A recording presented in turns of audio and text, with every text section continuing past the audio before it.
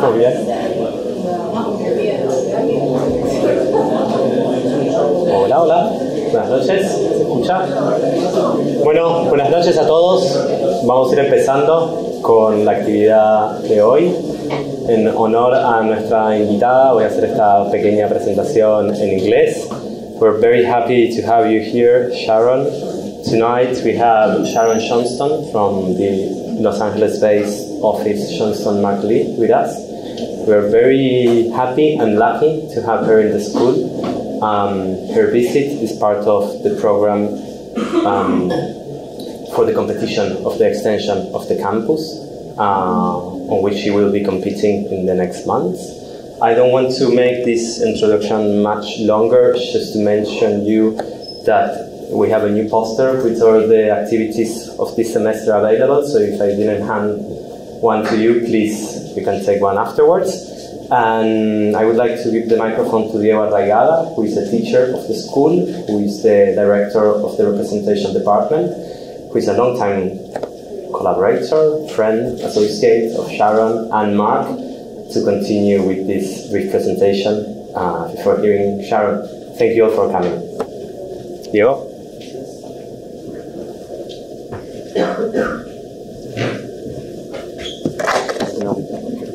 Okay. In English also for Sharon. So it is a pleasure to be here this evening introducing Sharon Johnston's lecture, because both Sharon with her office Johnston Marklee and the Tella University, I think they have been very important references for the discipline in the last couple of decades, but they have never crossed paths. And tonight, for the first time, these two worlds are meeting. They were also very important for myself personally, and I think, of course, that's a very good thing. I have met Sharon many years ago while I was studying at UCLA in Los Angeles with Marklee as a professor. Eventually, I spent a year and a half working in their office. I was really seduced by their work, and we collaborated after that, even in a house in Argentina that is in Rosario. And also in some other occasions, in biennales and exhibitions, we also did small collaborations. I was trying to recall today what was it that drew me to their work when I was in Los Angeles. And I think it was that I was a foreigner there, but their work seemed very familiar in a way. I felt close to it, but at the same time, it felt completely challenging, strange, and new. And I thought, how can those two notions happen together? And in the last year, I think I understood that this happens because their work, especially in this contemporary world that is very Manichaean, like good or bad, I like it, I don't like it, their work is different because it seems to navigate assimilating opposites rather than resisting from a very extreme position. It is in between globalized and local conditions, history and innovation, engineering and art, top-down or bottom-up approaches, that their work finds its unique sensitivity and reflects the complexity of the contemporary times. And I think that's its main value. So Sharon is a founding partner of Johnston Marklee together with her partner Mark. Since they started in 1998, the firm has been recognized with over 50 major awards. A book on the work of the firm entitled House is a House, is a House, is a House, is a House, is a House was published by Bickhauser in 2016, and their monographs include the 2G magazine, El Croquis, and A+U. And Sharon is also a professor in practice at the Harvard Graduate School of Design. Through 20 years of practice, Johnston Marklee has established a significant portfolio of work centered around arts and cultural communities. Johnston Marklee has served as architect for preeminent cultural organizations internationally, including the Menil Foundation, the Kunstmuseum Basel, the Museum of Contemporary Art in Chicago, the Whitney Museum, and UCLA Arts. Johnston Marklee's work is held in the permanent collections of the Museum of Modern Art in New York, the Art Institute in Chicago, the Menil Collection, the San Francisco Museum of Modern Art, the Carnegie Museum of Art, and the Architecture Museum of TU Munich. This year, Sharon and Mark were honored by the American Academy of Arts and Letters with the prestigious Arts and Letters Award in Architecture. So, welcome Sharon, and thank you for being here. Thank you.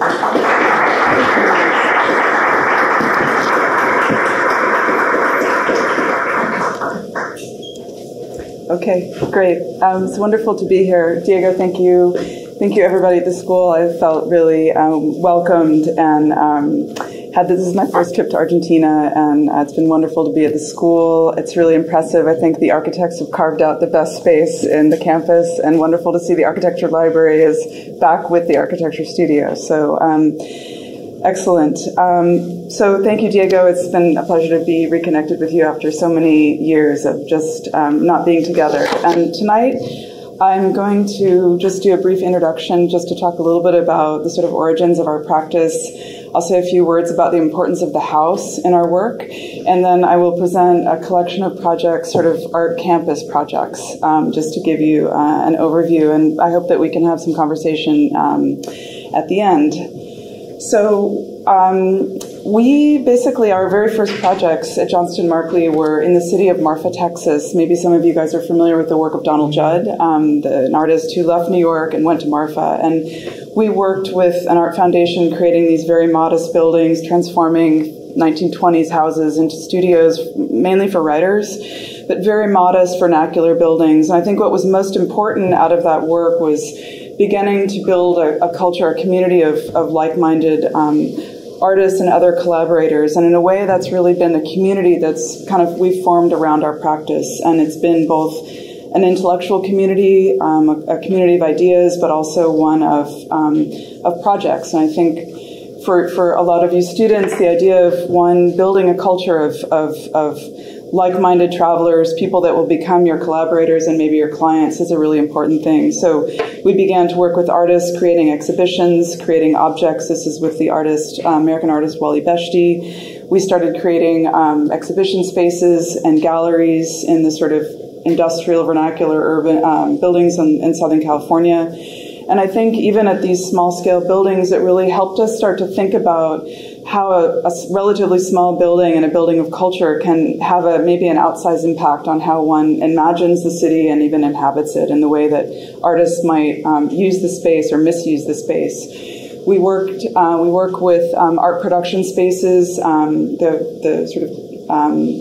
The artist Sam Francis, who's no longer alive, we created kind of laboratories for his art production studio. We also work a lot with museums creating exhibitions, so both with living artists and dead artists. This is the work of Laszlo Moholy-Nagy, but having that exchange with curators and artists together is really an important part of how we frame a lot of the ideas in our work. And so I think the house for us is important, both as a kind of origin story. Some of our earliest projects, like this Adobe house, very, very simple, very inexpensive building in Marfa, began to be a place of experimentation. It's for architects in Southern California, I would say the house is, residential architecture is really the signature in a way of Southern California. And so the house became a place of early exploration for us. But most of our house projects always have a kind of very particular cultural kind of orientation, whether it's the previous house was for a musician, or this is just a simple artist studio. This is a house in Southern California that we created with an artist, who was one of our collaborators, who helped us think a lot about color, the artist Jeff Elrod. This is on the site of a sort of famous house by Morphosis from the mid-70s, the 2468 studio. Also thinking about the house more than just a domestic space, but often our clients are involved in politics. This particular person really thought about the house as both a domestic space, but also a place of exchange. And of course, given our interest in art, houses for art, both as dwelling spaces, but also as exhibition spaces. and small pavilions, buildings that were, in this case, it was part of a biennial that was designed for one function during the biennial and is now transformed into a center for photography in Shanghai. And then lastly, this house it's just finishing in Kyoto. In this case, a family that had very specific rituals about viewing the landscape in Kyoto and also tea ceremonies. So kind of very, very personal way of thinking about dwelling.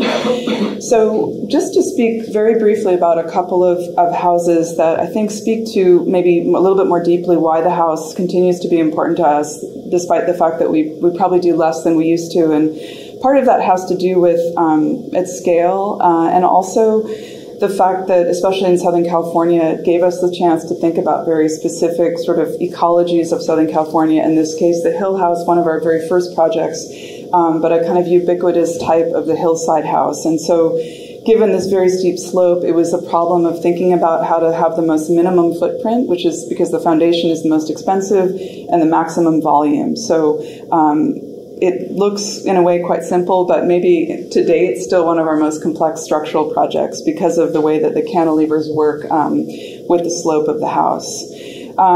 Another important sort of ecology in Southern California is the beach, and in a way it's a kind of underexplored ecology for architects. Of course, there's some notable houses like Craig Elwood, among a few other modernists in Southern California, but the Vault House, it's in a tsunami zone, so in a way it looks quite picturesque here, but it's actually quite a challenging and dynamic ground plane. And so the whole front of the house has to be lifted off the ground, and that the level of the sand can change, 10 feet in a very short period of time. But one of the interesting kind of typological challenges of this house, of the beach house, is it's typically very long and narrow. So the view that you have at the ocean is very different than you have at the, let's say, where the car enters the house.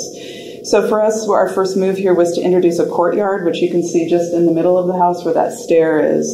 So the intention across the length of the house, which is 140 feet long, was to draw the light and air and view all the way through so you could actually see the ocean from the back of the house. And so this integer of the vault is a room. All of these spaces are oriented in the same direction so that you can be in the back of the house and see all the way through and, of course, have light and air. And then lastly, although not in Southern California, this is the view house that we created together with Diego, and our kind of imagination about these ecologies. This is the house about the suburban plot. And I think as we initially designed it, it was thinking about kind of offsetting the typical setbacks that you find you're given in a brief for a house of front and side yards, and thinking about a building in the round. And we found this special parcel in a newly developed site in Rosario. And so I think it was very much about using, with Diego, who helped us develop the house technically and oversaw construction, to think about the kind of vernacular of construction, concrete construction in this context. And so it's called the view house. It's really about a panorama. As you move through the house, different views open up to you, but you always feel like you're moving from outside to inside. And each one of these folded planes is imagined to create kind of an interior landscape that baffles light and modulates the views back out. As you move up the house, you sort of ultimately come to this door, which opens up to a sort of oversized stair that takes you up to the roof, and you kind of have this panorama again. So I think the sort of human scale of this house, the idea of thinking about it both as a domestic space, but a place of movement and a place of engaging with a much bigger territory through the way that the views orient you is important.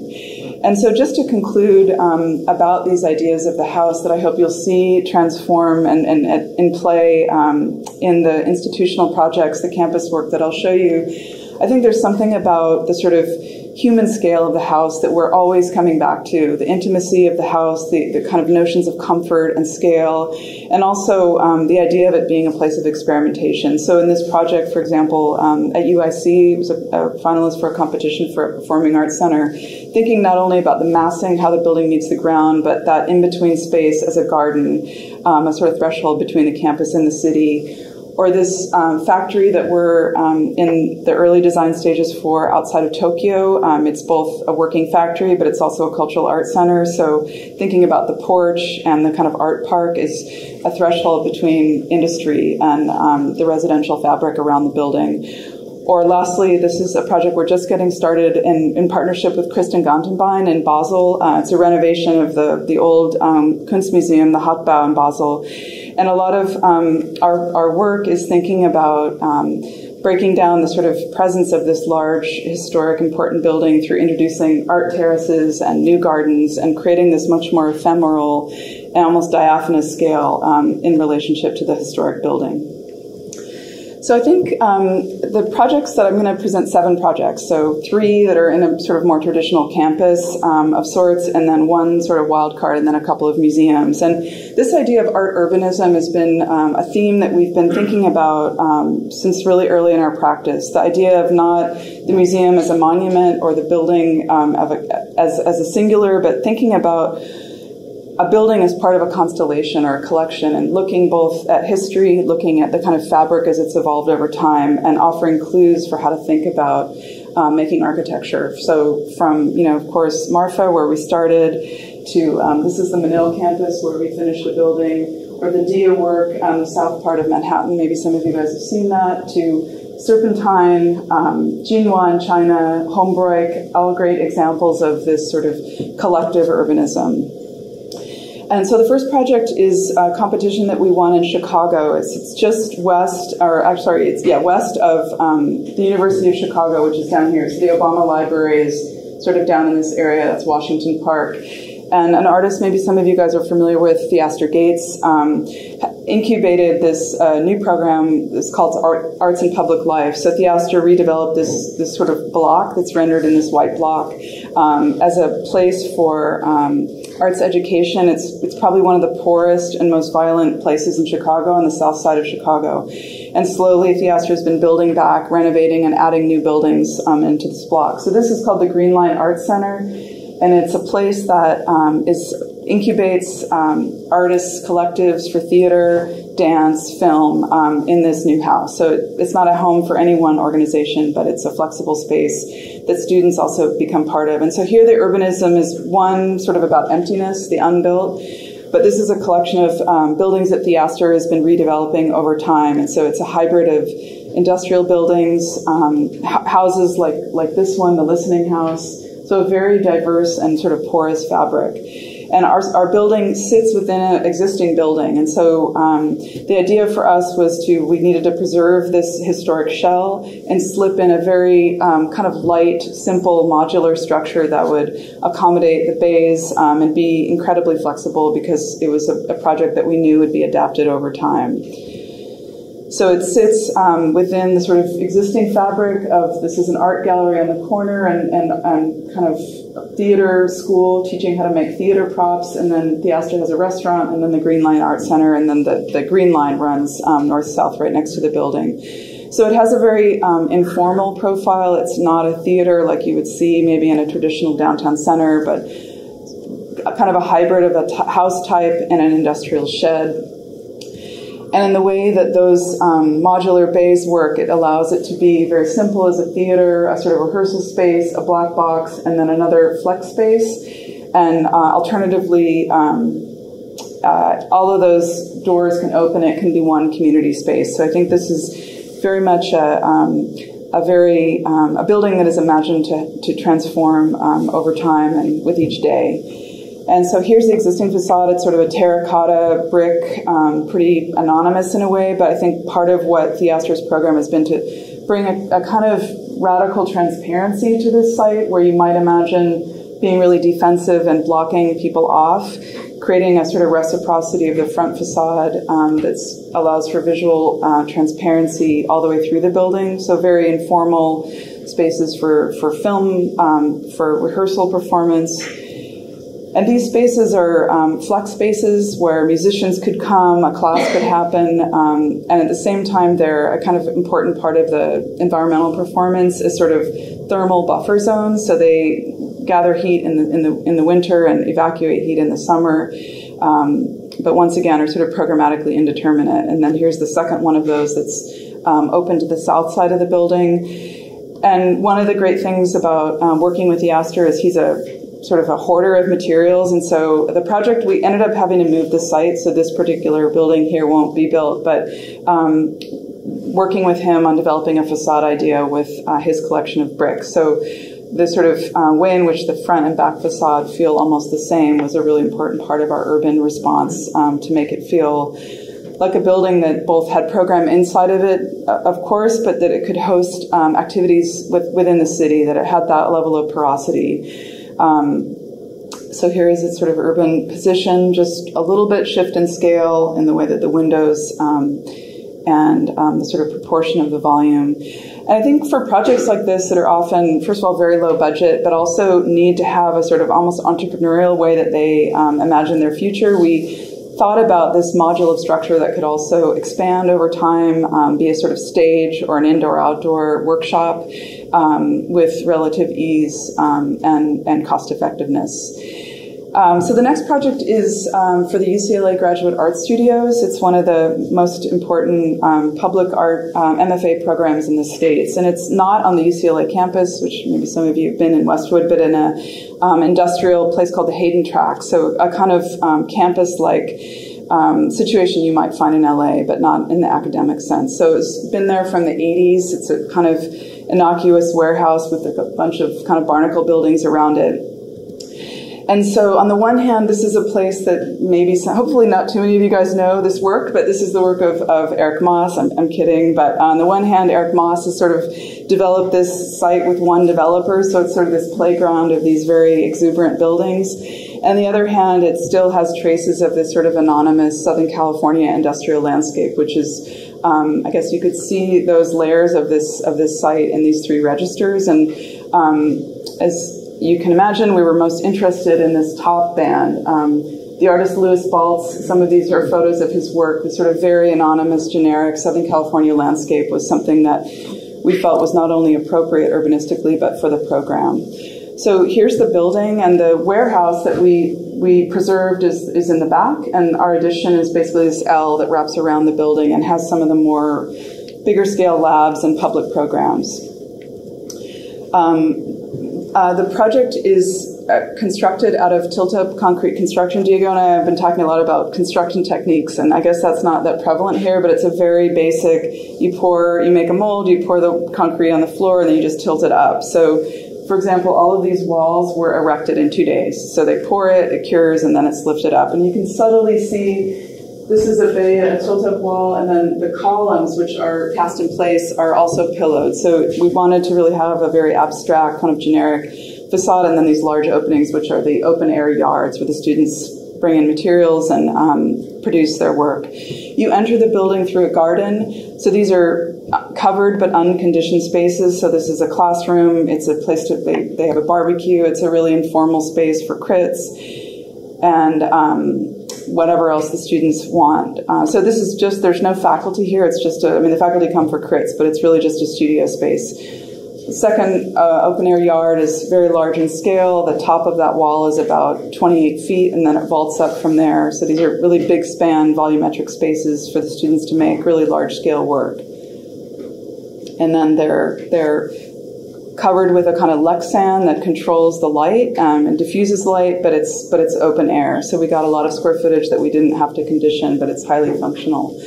And as an art building, it's a really inexpensive building, so all of the detail was made into the mold for the walls. So these pillow forms are part of what the concrete was cast into, and then there's a few specialty details like this corner and the cornice, so that really where the building comes to life is just simply in the way that light plays on the building. It's quite cinematic as the light moves, trees sort of blow against it, but there's just really one detail.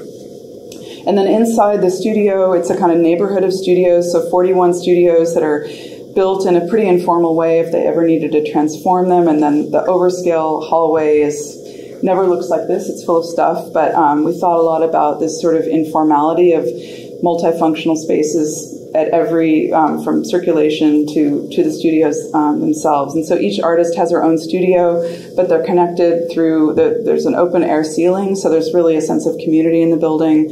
And then during the crit times when the public comes, each one of those studios is transformed into a gallery. So it's really adaptable. And then there's a couple of larger scale spaces like this one where a little bit more formal exhibition spaces or exhibitions can be staged.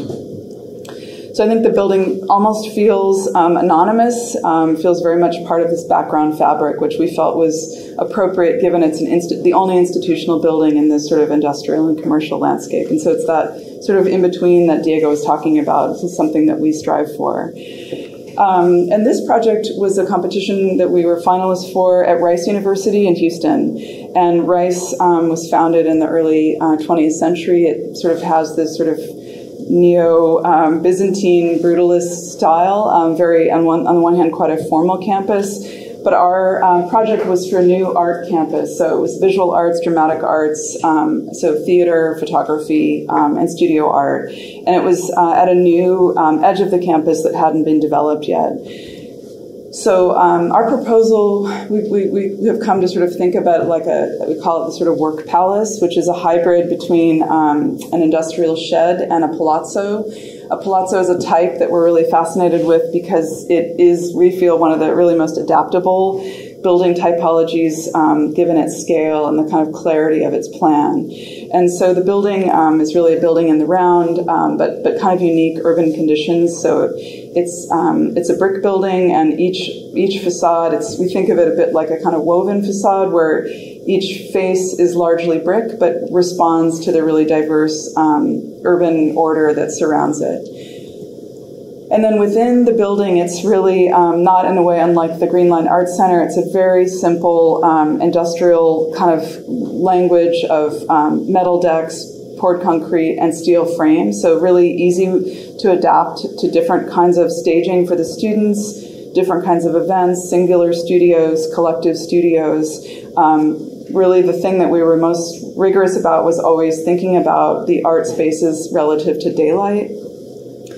So it sort of really can kind of almost plug and play in a way. As the building evolved, it was designed in phases, so the last phases would have theaters and larger scale volumes, and then finally an MFA program. So the fabric of Rice is very eclectic. James Sterling did quite a beautiful building there for the architecture school, but it kind of brick, vernacular brick construction in Texas can be really rough and not that elegant or quite refined. And so our project tries to draw on that lineage and think about a kind of tapestry-like way to think about the brick and different orientations on the building. It sits right next to this building here on the left side of the slide is a building by Michael Maltzan. Maybe some of you guys know this building, and it's kind of like the formal museum that is in relation to the art school. So we're the sort of dirty building, and that's the finished building. But it was kind of a no man's land. So part of, I think, in terms of thinking about campus architecture was really thinking precisely about all the sides of the building and creating a sort of highly functional space between the museum and the art school. So it's all of those yards spill out. In a way, it sort of reminds me a little bit of this courtyard, that it's both clear in its architecture, but it's quite porous in the way that students can use it. And then on the inside, it's volumetric, it's big, it's raw, it's very much thinking about creating as much visual porosity as we can to allow students to discover the different disciplines that happen within the building. The studios are always on the top, so they're filled with daylight, north light, and are built in a very simple kind of industrial shed-like construction.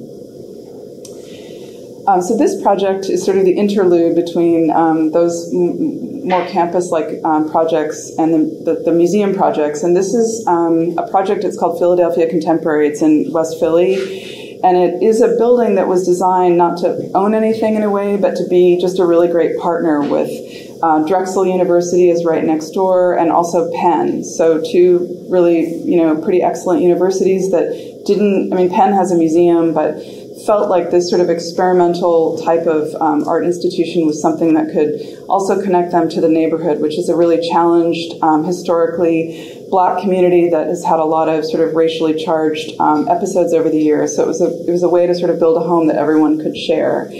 So it's a kind of eclectic campus architecture. This is a Venturi building in the upper left, Adel Santos, kind of various kind of somewhat notable institutional buildings. And then the other sort of main fabric are these brick buildings that are part of these neighborhoods of Mantua and Powelton, really areas that had a lot of challenges in recent years.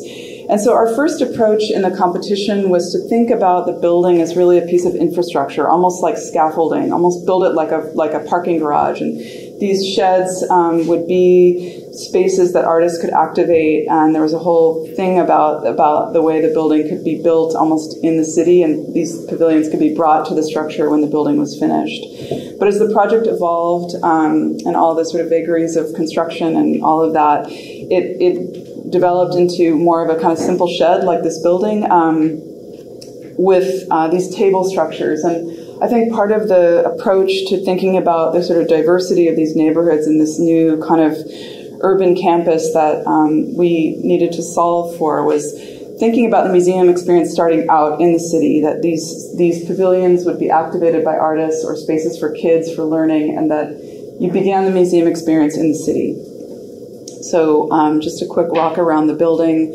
It's really a building in the round, so the front and the back kind of orientations we tried to really play that down. So everything from where art comes in the building to cooking outside, it really was a kind of inside-out museum. So I think another important part of this project was kind of going back to what I was talking about at the beginning about the sort of intimacy and thinking about how people approach a building of this scale was pulling the building back and creating a really lively open space so that in a way you could pass by this site and never go into the building, but have a sense of a kind of common experience with people in the city. And so part of the work of these tables is both programmatic.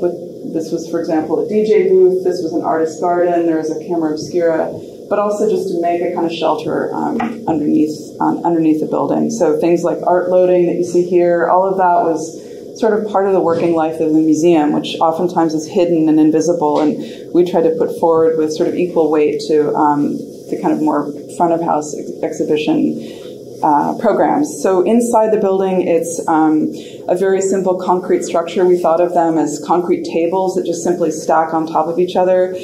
And then programmatically, the art experience would begin right when you walked in the door. There was all kinds of cool sort of programs like harbor spaces where partner organizations would have a part of the floor for programmatic activity. So it was very loose boundaries and very flexible. Education was a big part of this museum, and so putting the classroom, which really takes place outside on this terrace, as much as inside was foregrounded. And so here's that classroom on the inside looking out. So this artist proposed this camera obscura, so thinking about how to see the city back through the way that it was sort of turned inside out. And then, really thinking about the urbanism, the position of the building, the mass of the building in relationship to these large sort of institutional lab buildings of Drexel and these kind of beautiful but forlorn brick buildings of the neighborhood, to try to find an in-between scale between that kind of important history and this kind of rapidly changing intellectual kind of campus architecture. And then lastly, on the roof was a very kind of simple truss structure where performance galleries like this kind of black box, and then a more traditional light-filled exhibition gallery. And of course, the exterior was also a gallery space, so really thinking about not only art, but food and all different kinds of participatory programs that were part of the kind of flow and life of the building. The MCA is, maybe some of you guys that were in Chicago, maybe it's you guys are too young, but in 2017, and a little bit before that, we started this project for the MCA in Chicago. And Chicago is sort of an interesting city for museums because they're pretty much all museums in the park. So it's obviously a really clear grid, but there's this legacy of great museums, and the kind of urbanism of them is around the building in the landscape. And the MCA was designed by the German architect Joseph Paul Kleihues. It was finished in the mid-90s. So pretty tough, gridded building. Kleihues was doing work back in Berlin, adapting the Hauptbahnhof, so thinking about the train station, the idea of the museum as a place of movement, of you're going on a journey, so lifting it up off the ground. But when we won this project, I think part of it was that we said we really needed to fall in love with this building because it's so tough, it's so difficult, and trying to make it into something it's not was just never going to work. So here's some images of the building before we started. The back was always sort of compromised. This is the east side of the building, which faces the river. But a couple of the notable architectural elements are these vaulted galleries, which are on the 4th floor, and then this ship-shaped stair, which is really the sort of only thing that you often see people talk about in favorable terms for the museum. So here it is sitting in the park. It's surrounded by 2 parks on either side, but it just from the way the architecture was resolved so far, it feels quite disconnected. So we were hired to do a master plan and a phase 1 renovation, so just a couple of before and afters, but I think one of the key things of museum architecture that we think a lot about is about flow and circulation, about connectivity, thinking about never having dead ends. And so here's the kind of before, where it was all about dead ends, and then this is the base of the building, so at street level. We moved program around, and we ended up adding some stairs and new public space. So from a very solid and kind of rigid building, we created much more porosity and fluidity. So here's a before and then an after on the main museum level, which is floor 2, sort of trying to realize in the end the symmetry of the building, largely through new circulation and different access points. In section, the same. It's really a monumental building, so creating a more intimate entry and new space in the back becomes a much more varied interior experience. And so in the end, what we ended up not working on any galleries, but adding about 15,000 square feet of public free space in the building. So always working within this very tight grid of Kleihues. So here's the new, what's called the Commons, and that's a work by the Mexican designers Pedro and Iguana, and then we added that classroom floor on the 2nd level. So a lot of time really thinking through the lineage of Kleihues' thinking and trying to bring a fresh idea of the museum experience. So this is the ground floor, this new street that we created. So we recall back the vault of the galleries on the top floor with this new acoustical ceiling, which also serves us with all the infrastructure and mechanical. So it's a really, it's kind of seamless space. It forms the foyer for the theater, the silver wall, and then a new restaurant, which was placed on the ground floor. This is a project we developed with the British and Tasmanian artist Chris O'Feely. So Chris worked on a site-specific mural, which you'll see, and we worked a lot with him on the color. So I think that kind of collaboration and testing ideas through the kind of voice of another artist is something we love and was really an exciting part of this project. So this is Chris's work, this mural, these drawings on the windows. So from a ground floor that was dark and disconnected, it's now really porous and full of light. And at the end of that street is a new stair that we introduced that links up to that common space. So not only does it create access, but it also brings daylight into the building.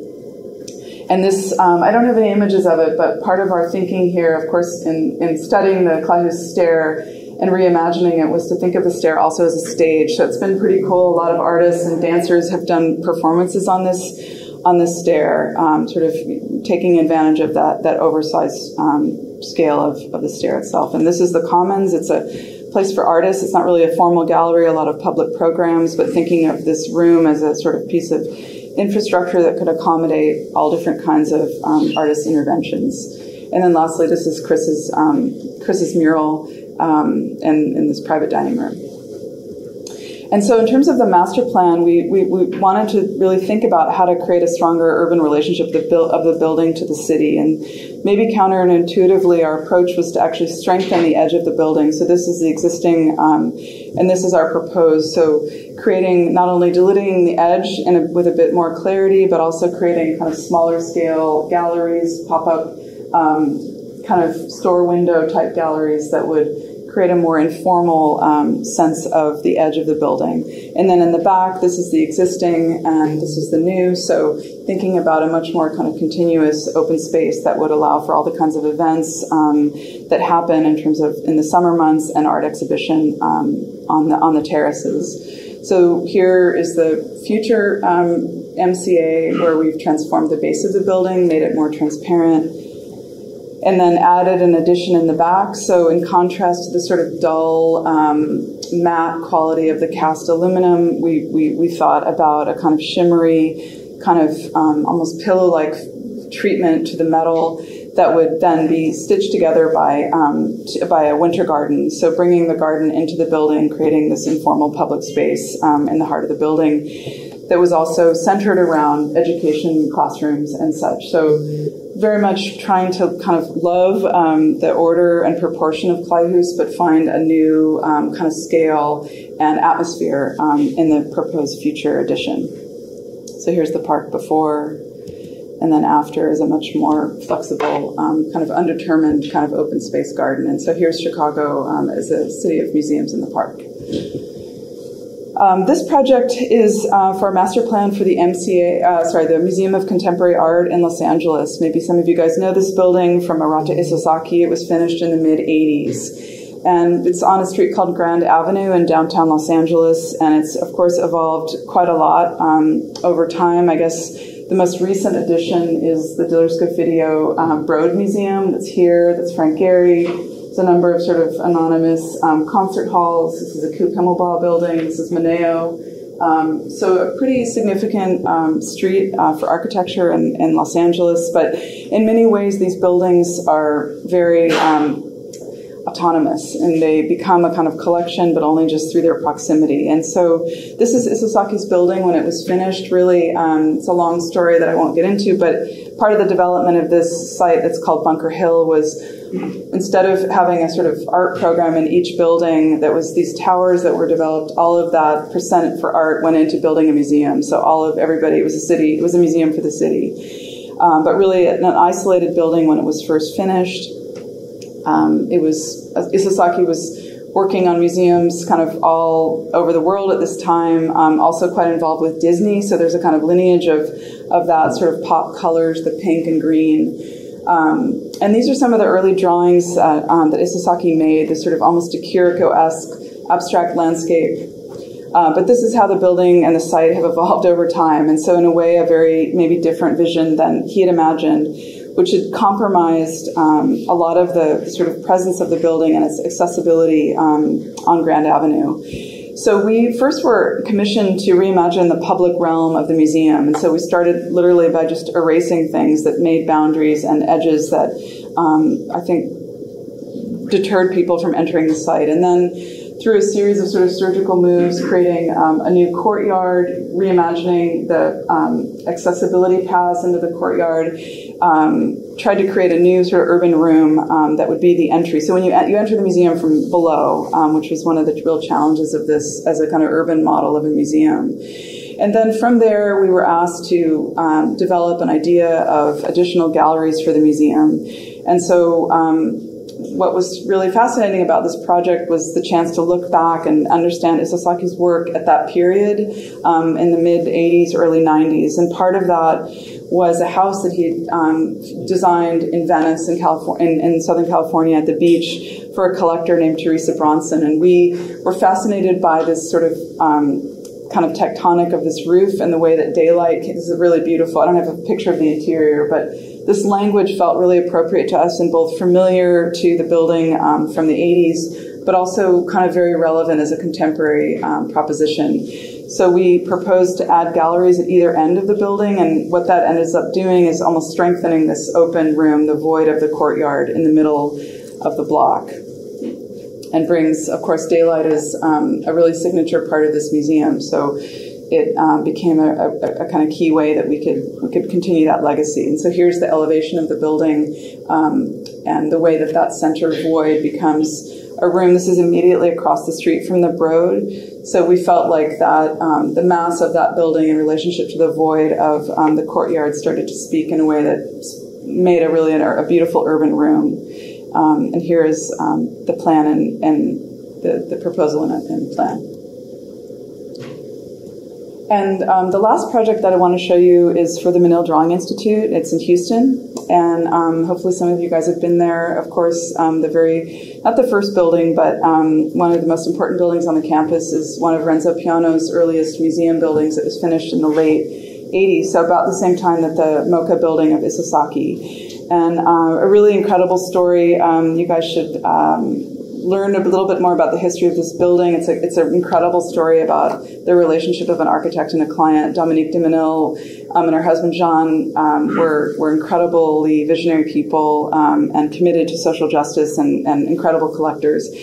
So Renzo finished this building in the mid-'80s. There was a number of other buildings built over time. And so around 2010, David Chipperfield was commissioned to do a master plan for the campus. And this is pretty much how he started. This is a building, this is Cy Twombly, this is the Twombly Pavilion, a collaboration between Renzo and Cy Twombly. This is the Rothko Chapel up here. This is a kind of interesting chapel by Francois de Menil. It's the Byzantine chapel. And then the Flavin building, which was an adaptation of a warehouse for a site-specific installation by Dan Flavin. And one of the things that's sort of important about this plan is that this apartment building is a couple of acres, and the Menils owned it, and it really funded the museum for many, many years. But when sorry, let me just orient you a little more. So here, it's really a kind of dispersed urbanism. Back to that slide I showed you at the beginning of this section of the lecture.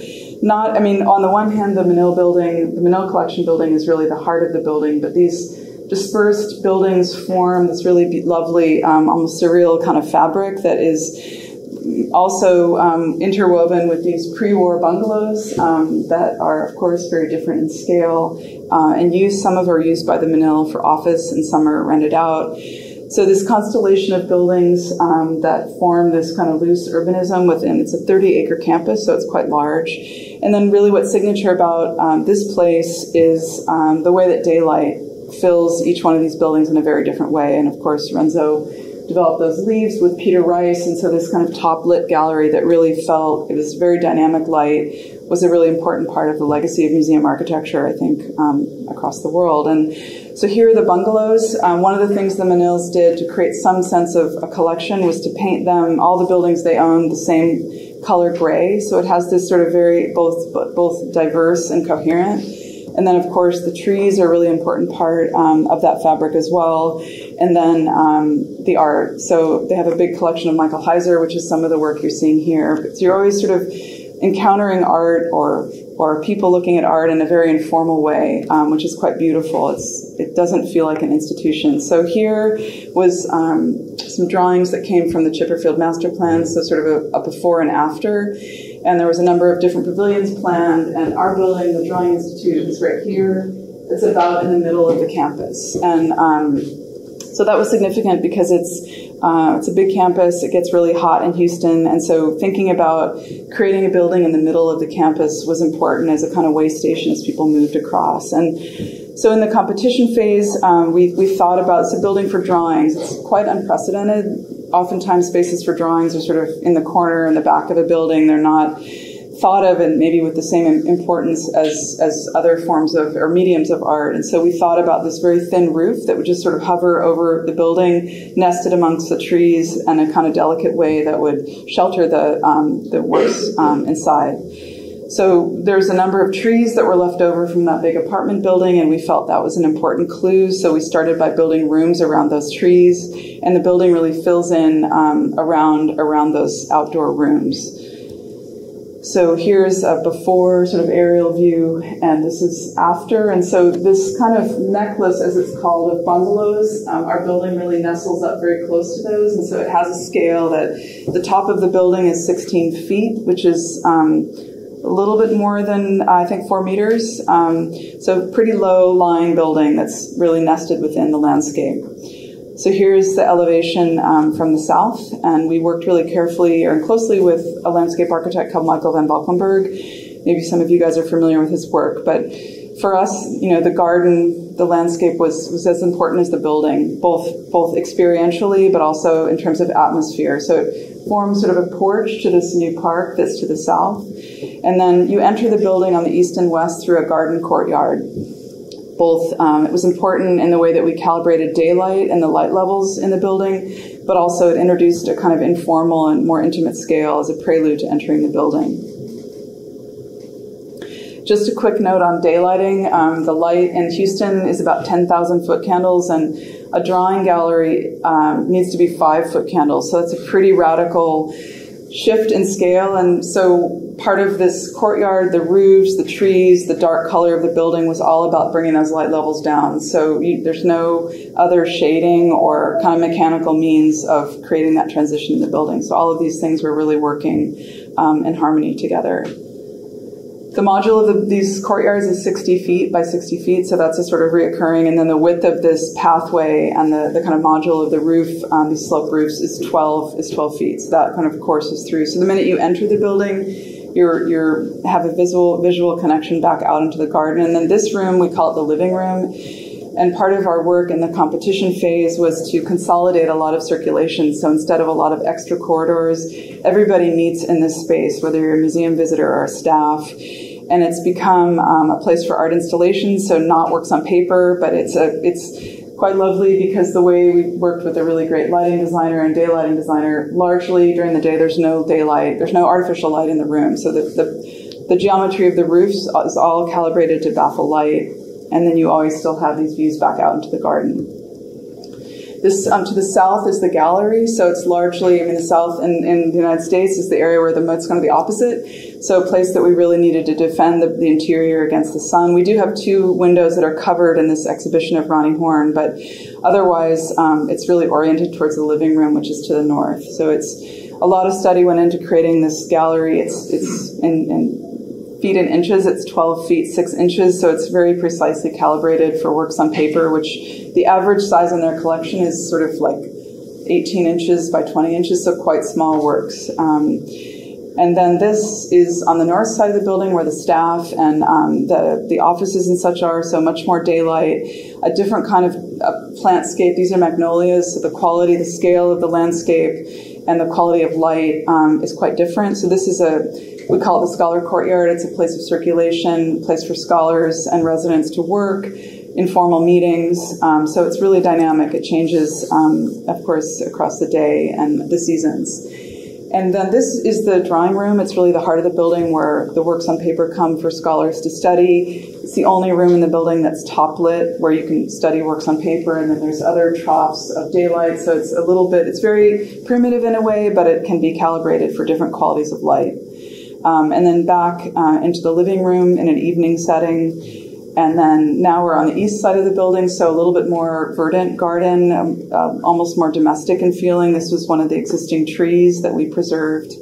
I think one of the other things about the building, it's on the one hand quite interior. It needs to really protect the works, but there are moments like this where there's a sort of diagonal view through the building that's quite transparent, so you can see all the way into the Scholar Courtyard. I think that's another one of those kind of contrasting qualities that we look for in our work. The building is, we worked with the structural engineer Guy Nordenson, so this is a little bit less than 8 inches, so quite thin, and it's spanning quite long distance. So there was a lot of work. We ended up building this with folks that do a lot of shipbuilding, so it's pretty rough in a way, and we like that you start to see some of the ribbing. It has a kind of muscular quality. It's not that precious. So here's that south porch. A lot of times people just walk through here and they don't even enter the building, walking their dogs. So it has this very kind of civic quality and an informal quality to it. Now we're on the west side looking east. You can see the window that's into the galleries that can be open. Another glimpse in those kind of in-between moments where you get those diagonal views. The project was this is a site, there's a tradition at the Manil of a sort of commemorative work of art that is for marking the finishing of the building and the people that supported it. So this is one of the last works of Ellsworth Kelly. It's called the Manil Curve, and so it sits just in front of the building, and it's about the same color white, and it's a very reflective white, so it's kind of quite stealthy, but a mark of, it sits in a nice relationship with the building. So this is the last slide, and I think it maybe encapsulates these qualities, between the intimacy of a house and the sort of institutional nature of a museum, both programmatically and I think also spatially, the sort of way in which the building feels both inside and outside, a kind of twilight condition. We really love the work of Aldo van Eyck, and I think he writes really beautifully about he calls it the twilight condition of this in-betweenness, and I think that's something that we strive for, and I think it's becomes more and more challenging with bigger buildings, but I think a lot of the kind of elements that you see in the early houses have carried through to these more later projects that are bigger in scale, but still have that kind of sense of intimacy and humanness about them. So thank you so much.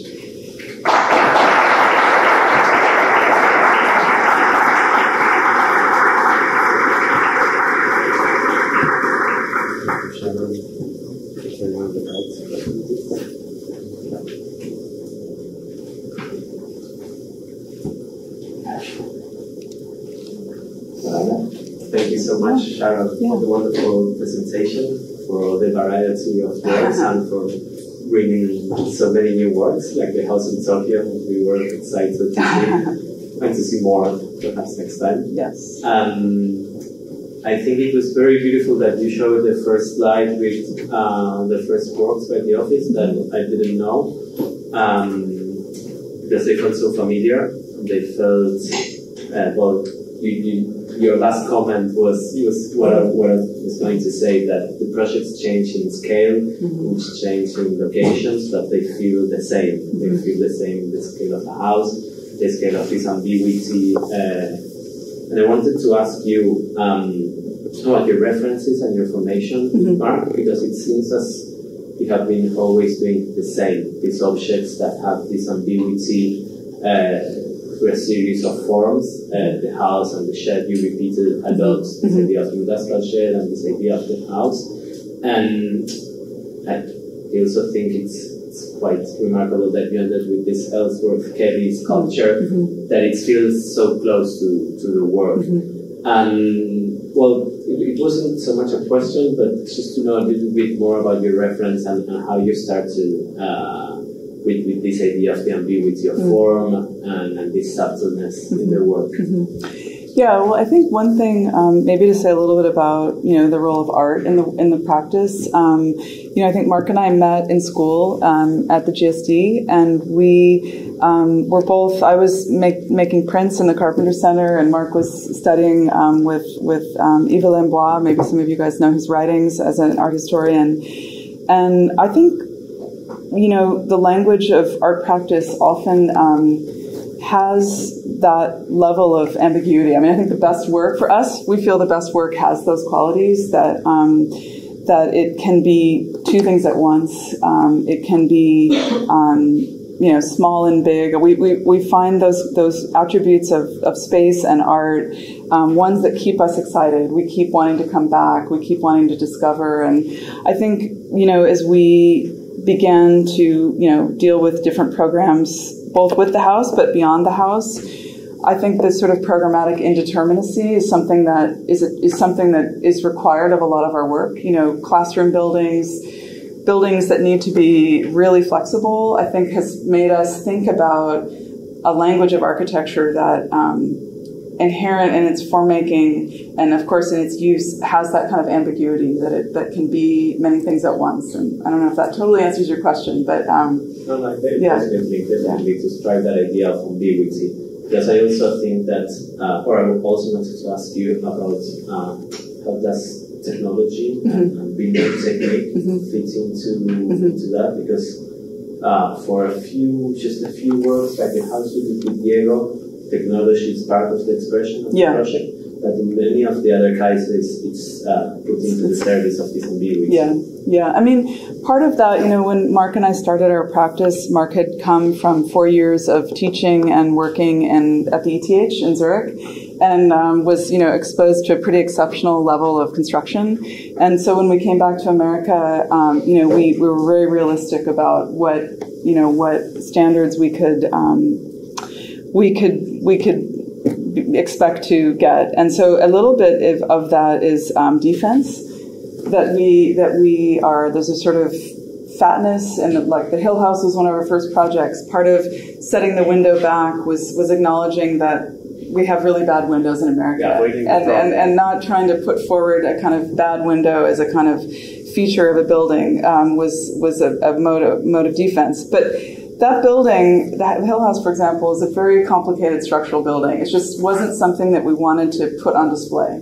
There's a kind of thickness about how that cantilever works, that we're absorbing structure in it such that you don't see it, but you kind of feel it spatially. And I think that would be something, the Manil building is maybe one where, it's the same module all the way through, but the structure gets expressed differently depending whether it's inside or outside, but the tolerances are incredible. The thickness of the roof in the middle of the living room is literally like 10 inches. So one of the most complicated details our engineers ever done, but it's not something that we want to reveal. We want you to sort of look elsewhere and not focus on that. Yeah. That's great. Well, we have time for questions. We can open the floor.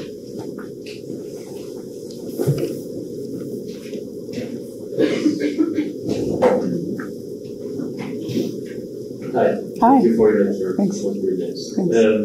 Excuse me for my English first. I was wondering about your phrase. You were saying always like building as a part of auto installation, which I really like. How did you connect that with the house? Like, did you think the house as a part of auto installation, or it worked as something independent from? Yeah, thank you. I think in a way those ideas came almost before we really began thinking of this sort of art urbanism, and it happened at the scale of the house. And one thing that I didn't show you, but probably as younger architects with time on our hands, pretty much every house that the 3 or 4 houses that I showed you, there's a set of diagrams that look at, for example, the Hill House sort of reimagined a really strict zoning envelope that dominates the hillsides in Southern California. And we thought we'd really invented this new way of thinking about it, which was by building with that envelope as opposed to sort of making a figure within the envelope. And so we did a master plan of all the houses in the neighborhood as with that figure. And even I think in the View House, we thought a lot about that. We thought, given the logic of the house, which was, upending the hierarchy of front and back and side, we made a plan that looked at a community that would be built upon the rules that we've established from that project. So I think even in those house projects, we were thinking a lot about that. Yeah. Yeah.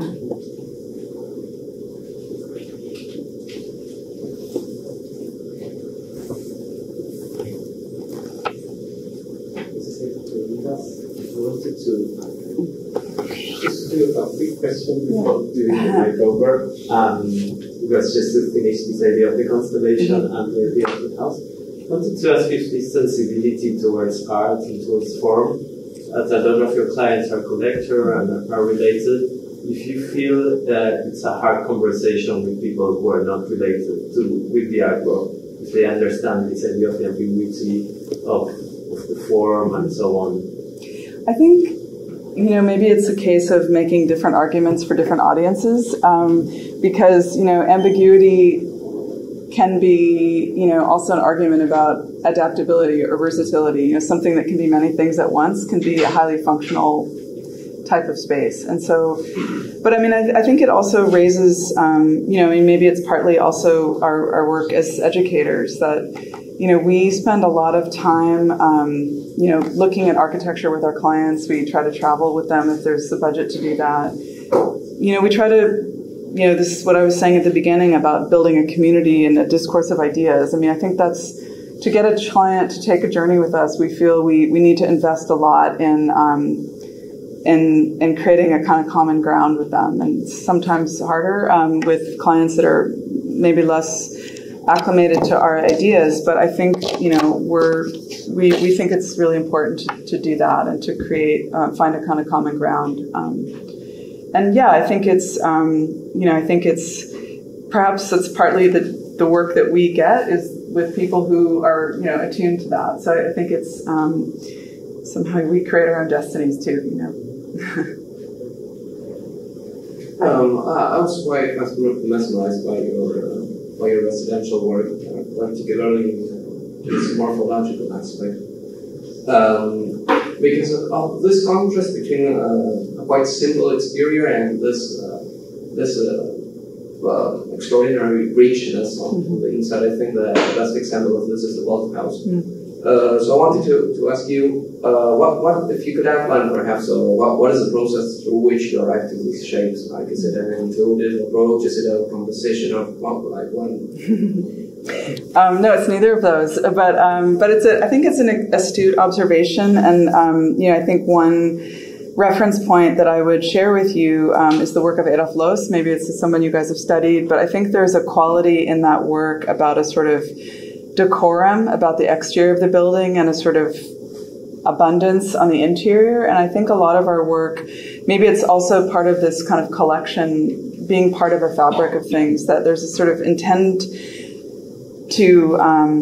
to acknowledge our neighbors, to somehow be part of something. And I mean, I didn't speak about it so much, but the vault house is in a neighborhood on the street along the beach that has, you know, houses of obviously varying, a lot of not so great houses, but there's some sort of somewhat classic Spanish houses, and there's sort of a nod to that in the way that we thought about not the arch, but transforming the arch into a vault, into a volumetric space. And so the planning of that house on the interior is not intuitive at all. It's really a rigorous planning exercise, because part of what we were able to do in aligning all the rooms in the same way is there's almost no specific circulation space. It's all sort of rooms. And so thinking about how to not have leftover space as part of the orientation of the house was part of what that integer of the vaulted room gave us.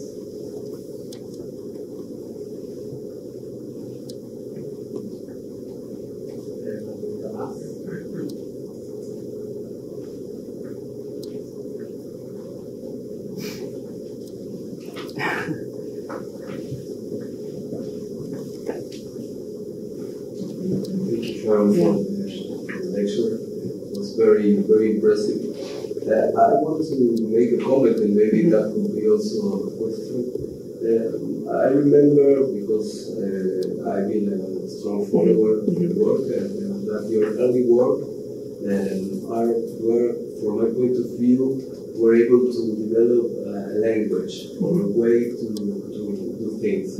For example, the first slide of the presentation show that there is a way to approach the different things with a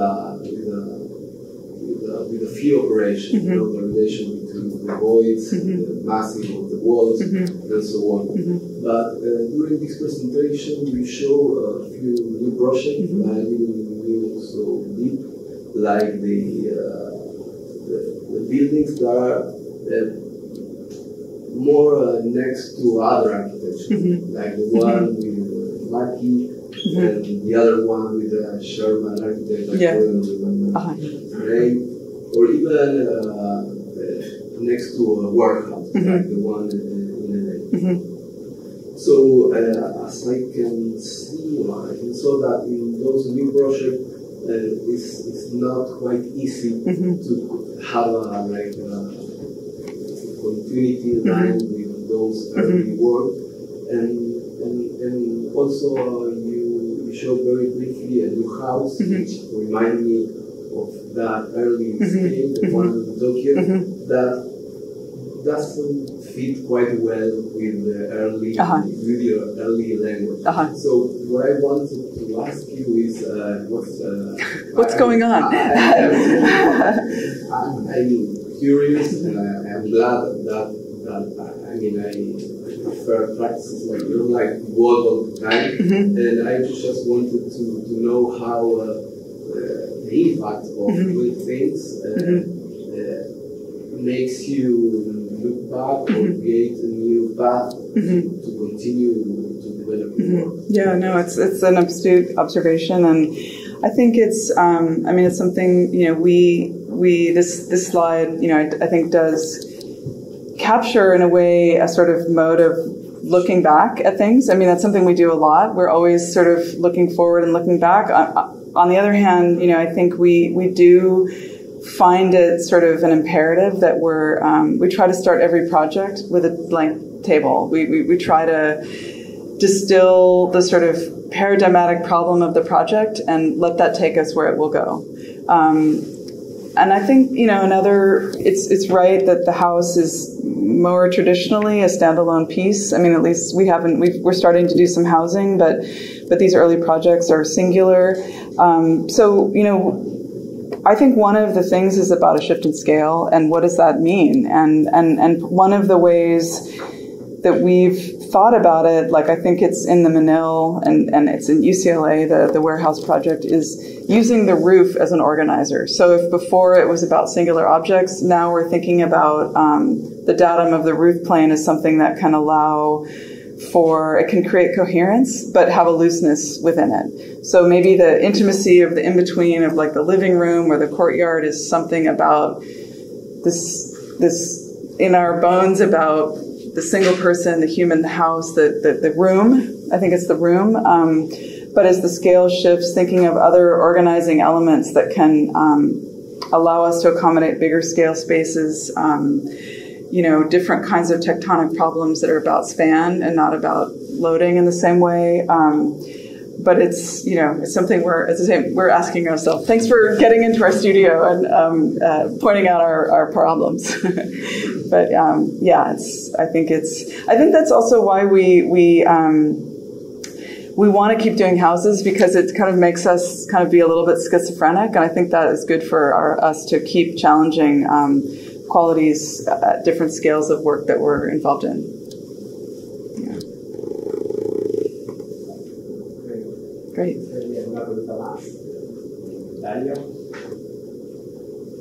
Not Sharon. Great. Thank you everyone for coming, and thank you, Sharon. Yeah, thanks for having me. Wonderful.